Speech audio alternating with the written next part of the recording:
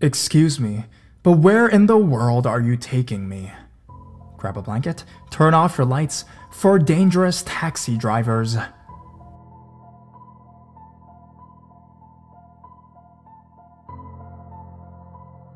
My grandmother threw herself out of a taxi. This is a story my grandmother would tell me when she was trying to put fear of God in me. When she was about 28 to 30 years old, she went to a major city for a business meeting. I can't remember the specific city, but it was like New York with a huge amount of taxis and whatnot. She was supposed to meet someone at another destination and had the hotel call a taxi. When she went outside to wait, she saw a taxi already outside. She assumed it was hers and helped herself in. She didn't notice anything special about the taxi. She told the driver the address and off they went. For about 10 minutes, she didn't notice they were going a weird way. After 15 minutes, she started getting worried and asked the driver where they were going. At this point, they were out of the major city, and she realized what kind of situation that she was in. She tried talking to the driver, but he never spoke a word to her. She noticed they were getting closer to a skeezy hotel, so she made a decision. She noticed he never locked the doors, probably thinking she wouldn't jump out of a moving car. He didn't know my grandmother was a badass motherfucker who took care of 5 kids on her own and worked full time. She tucked her legs, opened the door, and rolled the fuck out. She ran as fast as she could and hid. She saw him go up and down the road a couple times, and eventually leave. When he finally left, she walked down the road to another hotel. She walked in and asked to use their phone. They actually said no. Then she demanded to use their fucking phone, in the same voice she uses now to make sure I know she's serious. Yeah, they let her use the phone. She called whoever she was supposed to meet and told them where she was and to bring the police. They came, and as she filled out a report and left. The aftermath is that the police raided the hotel and found it to house kidnapped women who were forced to prostitute themselves. She told her friend that she wanted to cut the job short and go home. He told her, "You're not that type of woman to let getting kidnapped mess with your life." So she stayed in the same city she was kidnapped in and finished her work. I love her.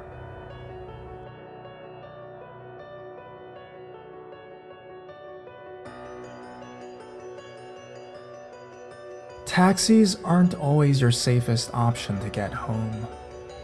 Me and my sisters, of which I have 3, grew up in a smallish country town in rural Australia. As you could probably imagine, there was not a lot going on there, and one by one, we jumped ship and moved to greener pastures. In this instance, bigger and more exciting cities. This story is not mine. It is my youngest sister's. When it came time for her to follow suit and move out, she followed the rest of us to Sydney. At the time the story takes place, she was 19 years old.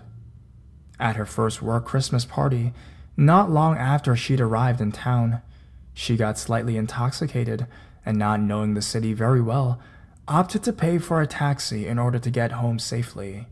She left the party, flagged one down, jumped in the front seat next to the driver, advised her destination, and began making polite conversation.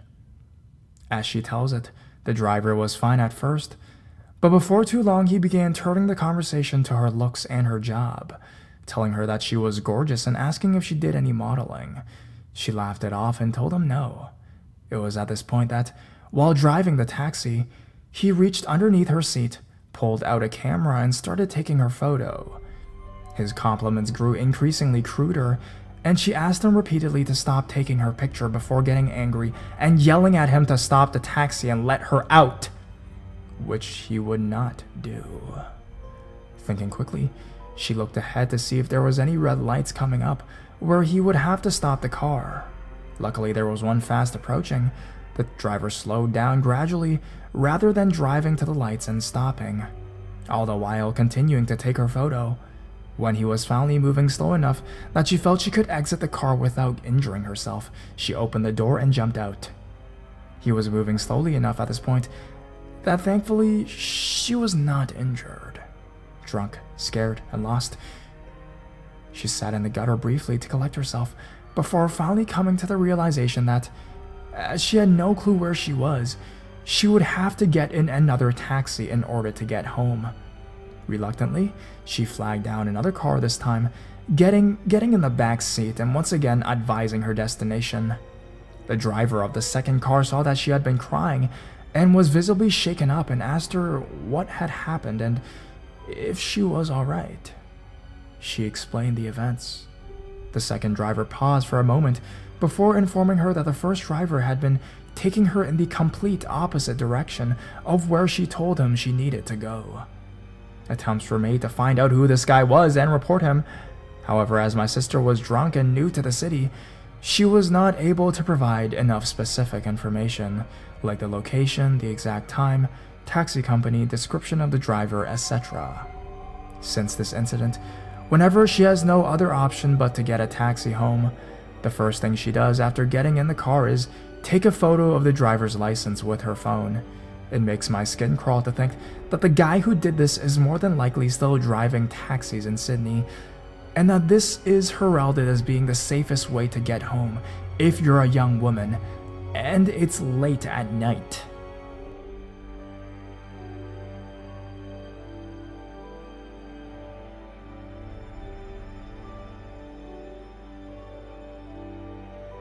Taxi rapist. I'm a 17-year-old female in the UK. This took place a few months ago at my grandfather's funeral, or at least the after party to it.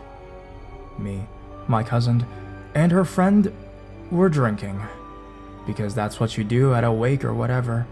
I was 16 at the time, and I needed to go home at like 1:30 in the morning, and I was completely shit-faced, so I called a taxi.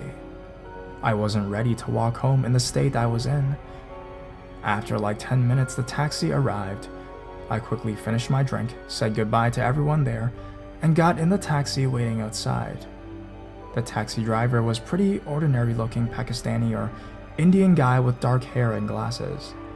I paid to go home, which costed something along the lines of £4.50. I never said a word to him, besides my destination.